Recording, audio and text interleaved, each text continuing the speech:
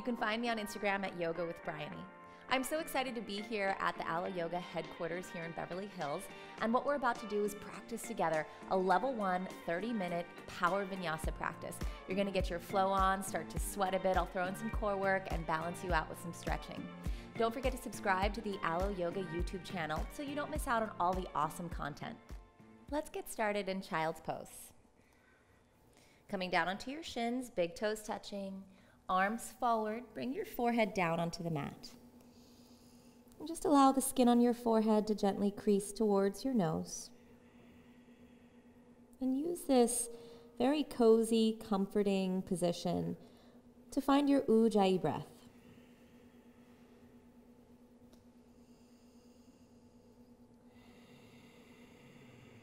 And allow that breath, breathing in and out through the nose, slight restriction of the muscles in the back of the throat, to guide you throughout this entire practice.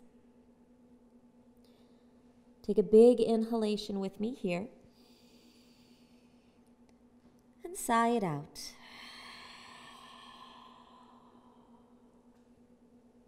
Inhale, look forward. And exhale, rise up into tabletop position. Hands underneath your shoulders, knees underneath your hips. This is a really wonderful place for those of us who are beginning with yoga to really begin to build some awareness to our foundation. So many injuries, wrist, elbow, shoulder, neck injuries come from a lack of awareness in what we should be doing with our arms in our basic postures like down dog, plank, chaturanga, and even up dog. So use this tabletop position to look down at your hands. Make sure they're realistically shoulders distance. Spread your fingers wide. If you have any shoulder or wrist pain, turning the hands out so the index fingers are forward really helps with that. Otherwise, middle fingers forward. Grip the ground with the fingertips. Root through the index finger knuckles. Firm the forearms in to engage the front of the chest. And then spread the shoulder blades wide to engage all of the shoulder girdle muscles. From here, we're going to take 3 cat-cows just to begin to warm up the muscles around the spine. First, let's take the back bend. So let the sits bones rise up. Begin to drop the ribs down and pull the shoulder tips back as you gaze forward. Inhale. Then exhale, push through the hands round. So the tailbone draws down, the navel draws in, and the shoulder blades spread wide. You can even draw the chin to the chest. Let's do that more rapidly 2 more times. Inhale. Find the back bend. Exhale, round. Draw the navel in. Inhale, back bend. Exhale, round. Inhale, find a neutral spine. Tuck the toes under and lift the hips up, downward facing dog. That stance is usually a bit too short for down dog, so step your feet back just a small step. Look forward at your hands, reaffirm the solid foundation. Grip with the fingertips. Root the index finger knuckles down to make sure you're protecting the outer wrist. Firm the forearms in, spread the shoulder blades wide. And just allow your head to be between your arms so that the ears are in line with the inner biceps. From here, put a little bend in the knees. Come high up on the toes. For those of you who are really tight in your back, so low back, mid back, hamstrings, keeping the bend in the knees in your down dog is really going to be more effective than trying to straighten the legs. With a little bend in the knees, come up onto the balls of the feet and think about lengthening the sides of the waist, drawing the outer hips up and back. Then from there, you can begin to get the heels a little bit heavier. Doesn't matter if the heels actually touch the ground or not. Inhale, shift forward in a plank pose. Bring your shoulders over your wrists. For most of us, we need to step our feet back a little bit. So the balls of the feet are underneath the heels. Draw the ribs and the navel in. Spread the shoulder blades wide. Inhale. And exhale, put your knees down. Great job. Plank isn't easy. From here, I want you to shift the shoulders past the wrists, making sure that the navel stays in. Bend the elbows until the elbows are in line with the shoulders. Then all the way down to your belly. Untuck your toes, feet hips distance, push down firmly through the feet. Take your hands underneath your shoulders and place them down so the index fingers are pointing forward. Then pull the hands back towards the feet. Push down through the hands to lift your chest up. You can keep the navel down the gaze down as well, just to make sure the back of the neck is long, and just pull the hands backwards to open the front of the shoulders. Keep lifting the inner thighs, firming the hamstrings and the quads. Inhale fully. Exhale, lower all the way down to the forehead. Taking the hands back underneath the elbows this time. Same position. Upward facing dog is also available to you. You can do it. If you want to do cobra, keeping the pelvis down, internally rotating the thighs so the inner thighs draw up, or you can push down through your hands, lift the pelvis up, pull the shoulders back, inhale, and exhale, knees down, big toes touching, take a child's pose. As foundational as those poses are, as simple as they seem, practicing them correctly is so important. It's really the key to an integrated and safe practice. Firm the hands down, tuck the toes under, inhale. Exhale, downward facing dog. Now, we've worked the arms, the legs, the core, we've opened the back and front body. Let's walk the hands back towards the feet for Uttanasana, forward fold. Keeping the feet hips distance is key. A little bend in the knees. Fold over the thighs. Grab a hold of opposite elbows. Let the crown of the head weigh down. Make sure your feet are straight so the second toes on the feet line up with the kneecaps. If you're really tight, keeping that bend in the knees is key to staying safe. If you want a little bit more sensation, you can begin to lift the kneecaps to engage the quadriceps and straighten the legs. As you inhale, lengthen the spine. As you exhale, draw the navel and the ribs in, allowing the crown of the head to weigh down towards the mat. Then fingertips underneath your shoulders. Inhale, find a flat back. Exhale, put a deeper bend in the knees and fold down. Inhale, rising all the way up towards standing, sweeping the arms out and up. Exhale, bringing your hands to your heart. Make that journey, walking forward to the front of the mat. We're going to begin a few slow rounds of Surya Namaskar A. I'm going to do stepping back, stepping forward for the first one, and then we'll maybe incorporate some jumping. Feet together, big toes touching, a little space between the heels. Inhale, sweeping the arms out to come up. Exhale, turn the hands out and dive forward as you fold down, taking the hands down to the mat. Fingertips underneath the shoulders or on the shins. Inhale to a flat back. Plant the palms flat, step your left foot back, and then your right foot back into plank pose. Inhale, shift forward so the shoulders come past the wrists. You can always place your knees down. Exhale, chaturanga. Inhale, upward facing dog. If you're in up dog, I want you to lift your knees up. Lift the inner thighs to the ceiling.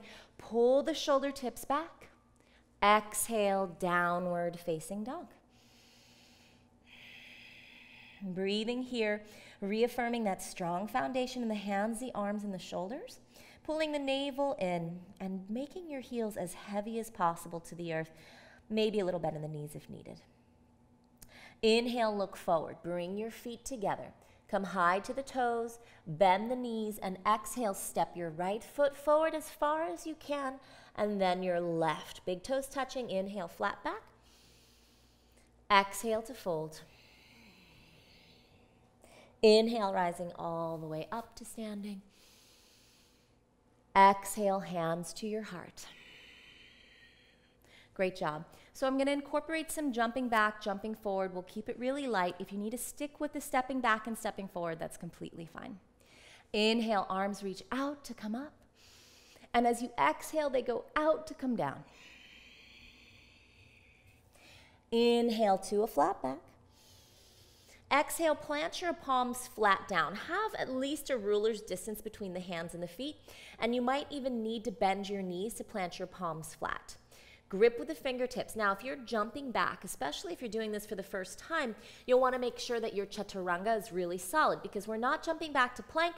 We're jumping back and taking the heart forward, bending the elbows, finding chaturanga, then through the vinyasa. And if that's not for you, step back to plank, lower down, and meet me in downward facing dog. Same thing here with the jump forward. It's not the most important thing to create a shape or to do a transition. What's more important is that it's integrated and it feels good in the body. Look forward, bring your feet together. Come high up on the toes, bend the knees. You can always step forward, or keeping the hips low, especially if it's the first time, just take a little hop to the front of the mat. Inhale to a flat back. Exhale to fold. Inhale, rise. Exhale, hands to your heart. So by now, you know how you want to do your last round. It's up to you. Step back, step forward, or jump back, jump forward. Inhale, reach the arms. Exhale, dive it forward. Inhale to a flat back.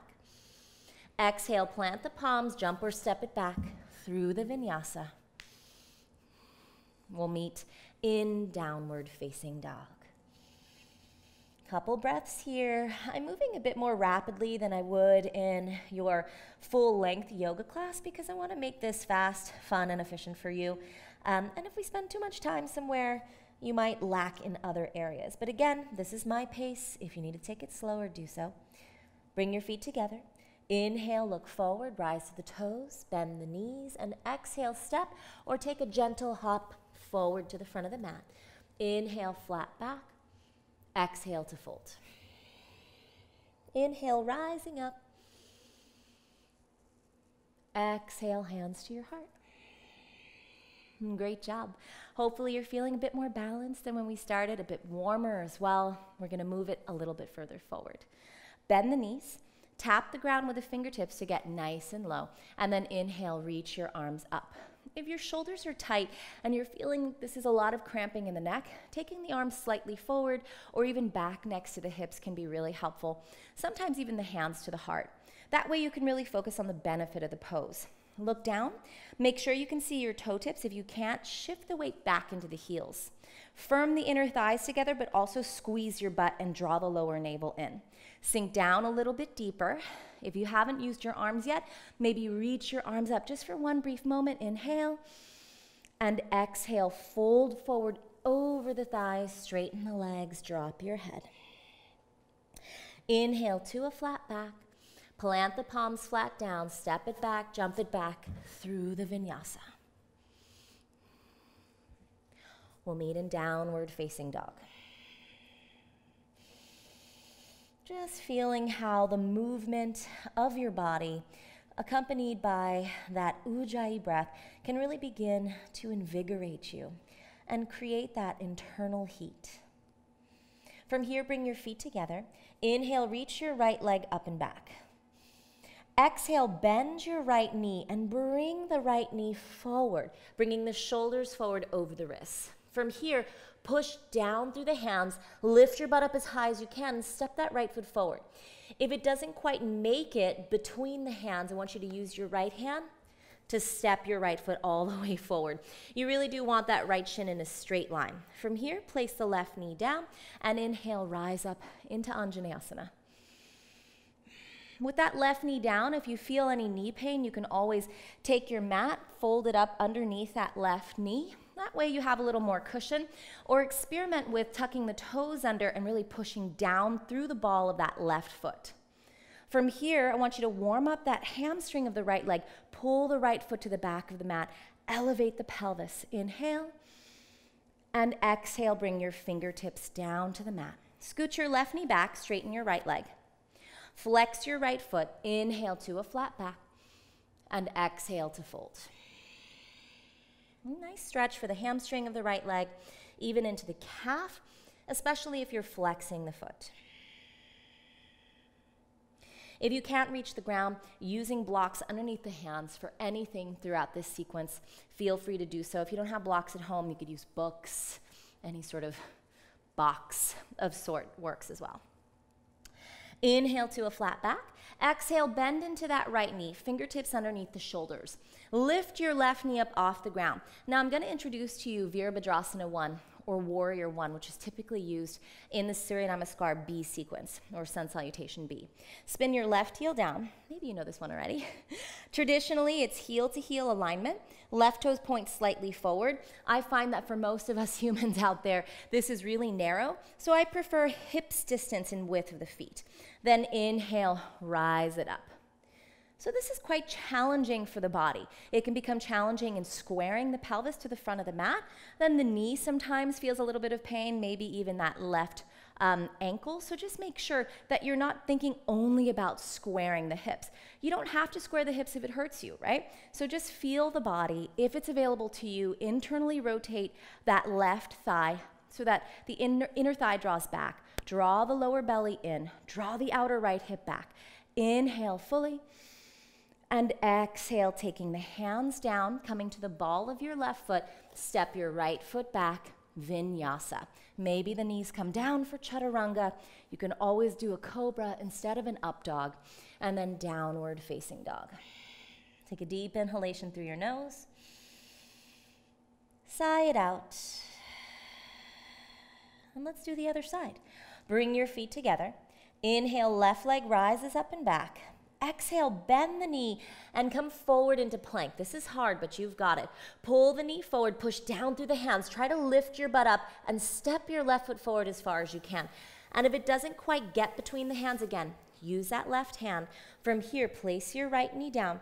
Probably have to scoot it back just a little bit to make sure the knee is behind the line of the hip, and then rise up, Anjaneyasana. Making sure that your left knee doesn't go beyond the ankle, that it's right above it. And also, if you're quite flexible, don't just sag down. Firm the thighs in. Think about drawing the navel in towards the spine and protect that back knee like I taught you on the right side. From here, inhale, lengthen the sides of the waist. Exhale, taking your hands down to the mat, scooting the right knee back, straightening your left leg. A lot of times we don't think of Anjaneyasana as a hamstring strengthener, but I do feel it if I'm isometrically pulling back. So now, stretch what you just worked, flex your left foot, inhale, lengthen the spine, and exhale, fold it in. Firm the inner thighs in towards one another, and then draw the navel and the ribs in. You might find that you get a deeper stretch in the fold. Inhale, flat back, bend into your left knee, lift your right knee up off the ground, spin the right heel down. Again, line it up heel to heel or hips distance. Inhale, rising up, Virabhadrasana 1. As you inhale here, think about lengthening the torso. So instead of just sinking down and let everything opening up, pull the ribs in, the navel in, lift the back ribs. Engage your left hamstring here, pull that left hip back and into the midline. Think about pushing that outer right foot back into the mat and internally rotate your right thigh bone back. Inhale fully. And exhale, taking your hands down, coming to the ball of your right foot, stepping your left foot back, lowering down and through your vinyasa. Taking those modifications as needed.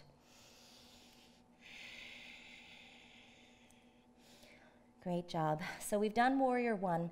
On this next round, I'm going to couple Warrior 1 with Warrior 2 and some other great leg strengthening postures. But first, let's take a bit of a cleansing jump forward. Bring your feet together, inhale to the toes. Look forward, bend the knees. You can always step or take a light hop to the front of the mat. Inhale to a flat back. Exhale to fold. Inhale, rise all the way up to standing. Feeling long and tall and strong. Exhale, hands to your heart. Utkatasana chair pose. Not always my favorite pose, but really beneficial for those legs. Bend the knees. Inhale, Utkatasana. Reach the arms up if that's available to you. Move the weight back into the heels. Firm the glutes and firm the thighs. Inhale. Exhale, fold it all the way down. Inhale to a flat back. Plant the palms. You can step it back to down dog. You can jump it back to chaturanga. You could even step it back to plank. Whatever your body needs, your mind needs right now. Inhale, reach your right leg up and back. Exhale, bring your thigh forward, shift forward into plank. Spread the shoulder blades apart, lift your butt up, step your right foot forward as far as you can, and then move it forward if needed. Spin the left heel down, warrior one. Inhale, rise it up. As you exhale, bring your hands to your heart. Open into warrior two, so your torso faces to the left side of the mat. Heel toe your right foot to the left, one step, and then open the arms out wide. Make sure your right knee points directly forward. That outer right hip pulls back and in. Your left toes point just gently forward and draw your low belly in. Take a deep inhalation and exhale, sink down deeper. Work those legs, gaze over the right fingertips. From here, flip the right palm, inhale, reverse your warrior. This feels really nice on my right side body. And then from here, straighten your right leg. You deserve it. You've worked your legs so hard. Inhale and exhale. Just bring your arms back to that center position. Draw that right hip back. Make sure that your right knee isn't hyperextending. So thinking about really lifting the shin forward. Lean the right arm all the way forward and then down. This is where you could take your right hand to your right shin. Just make sure it's not bearing too much weight. You could even take your right hand to the ground on the outside of the shin. And if you so choose, if it's needed in your body, use a block. There's absolutely nothing wrong with using props. I use props all the time. Reach your left arm straight up, thinking about opening from that left collarbone, drawing the shoulder blades away from the ears and the navel in. Then from here, bending back into that right knee, rising back up into your warrior two. And exhale, windmilling your hands down, taking the palms flat, coming onto the ball of the left foot. Reach your right leg up and back. Bend the knee, open the hip. After working that right leg so hard, this is a little gift to your body. You could even make circles with that right knee. And if you want to challenge yourself a little bit more, straighten your right leg straight up, shift forward into a one-legged plank, and see if maybe you take that vinyasa down to chaturanga with one leg. Place the right foot down for up dog, and exhale, downward facing dog. Great job. Almost there. Left side. Inhale, left leg rises up and back. Exhale, use the front body, use the protraction, the spreading of the shoulder blades. Step your left foot forward. Spin your right heel down, first heel to heel or hips distance. Inhale, rise it up into warrior one. Pressing that right inner thigh back, inhale fully. Exhale, hands to your heart. You're gonna open to the right side of the mat with the chest. Heel toe the left foot to the right, one step. Front heel to back arch is the typical stance here. Opening into warrior two. Making sure that your left knee doesn't go beyond the ankle, drawing that outer left hip back and into the midline. Navel in. Most importantly, smiling. Smiling the collarbones apart, maybe even the lips curl up into a smile. Bend a little bit deeper. You're strong, you got this. Flip your left palm, inhale, reverse your warrior, keeping that bend just for a moment so that you can really isolate the stretch into the obliques, the side of the core, and then straightening your left leg. Oh, that feels so good. Making sure to draw that left hip back, and now the stretch goes a little bit deeper towards the hip flexors. Inhale, bring your torso back to center. Being aware of that left leg, knee tracking over the second toe.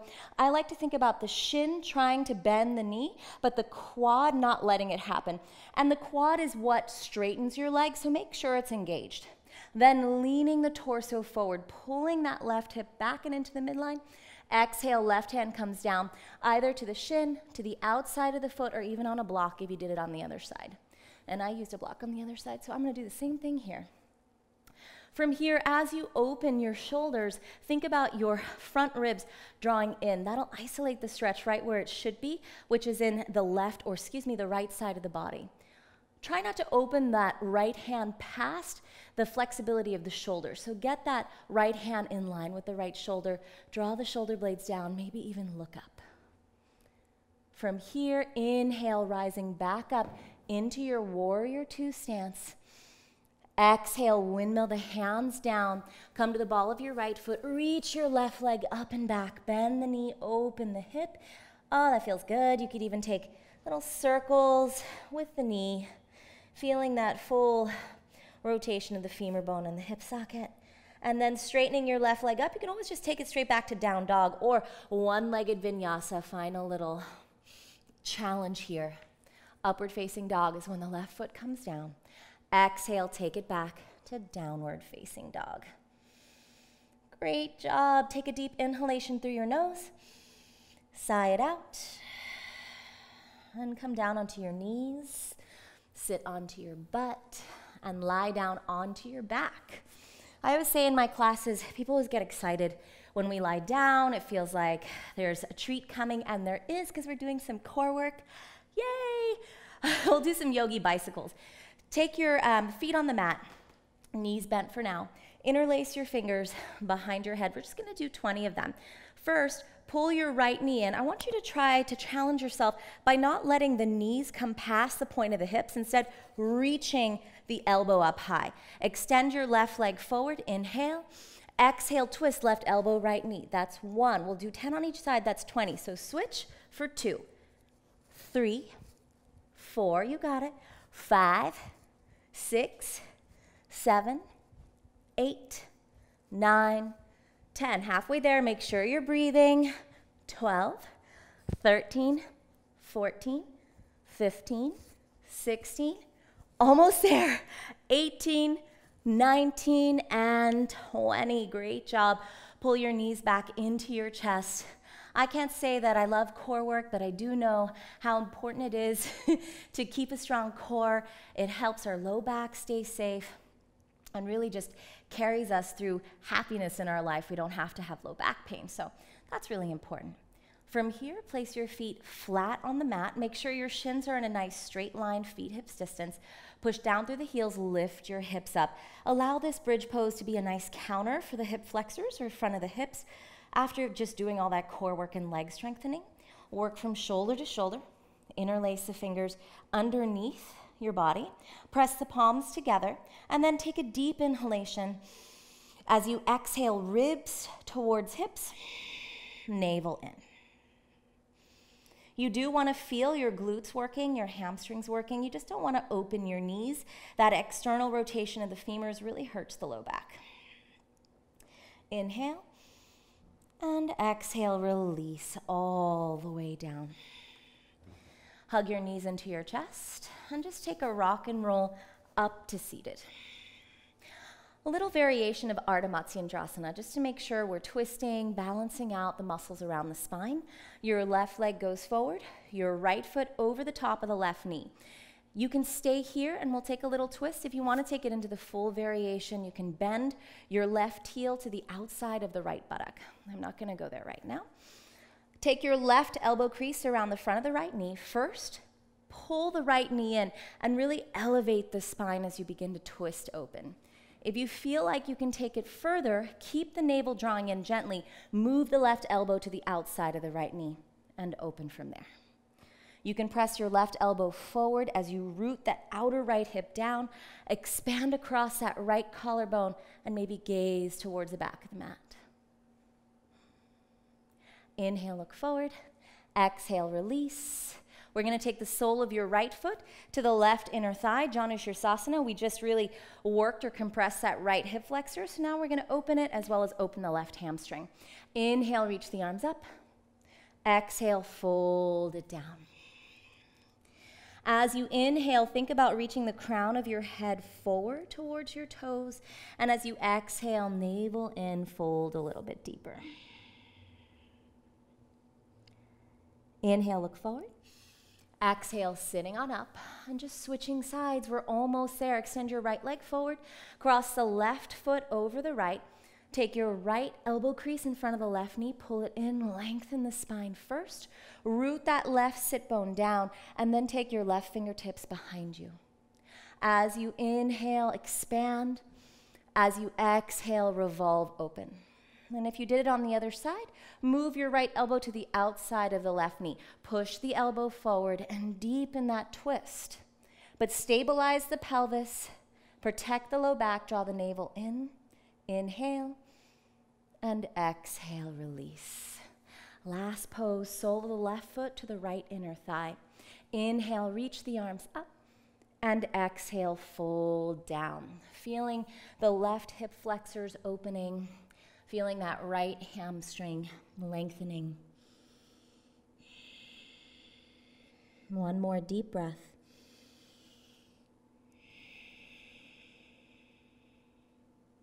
Inhale, look forward, sitting all the way up. If there's anything else you want to do in your body, it's your practice, do it. Our bodies are all so different. I know when I practice at home, I tend to do my own stretches anyways. So if you're ready, lie down onto your back, close your eyes. Shavasana is such an integral part of practicing yoga. I like to think of it as the most important pose. So if you have enough time to dedicate to this pose today, please feel free to take it as long as it serves you. Thank you so much for practicing with me. Namaste.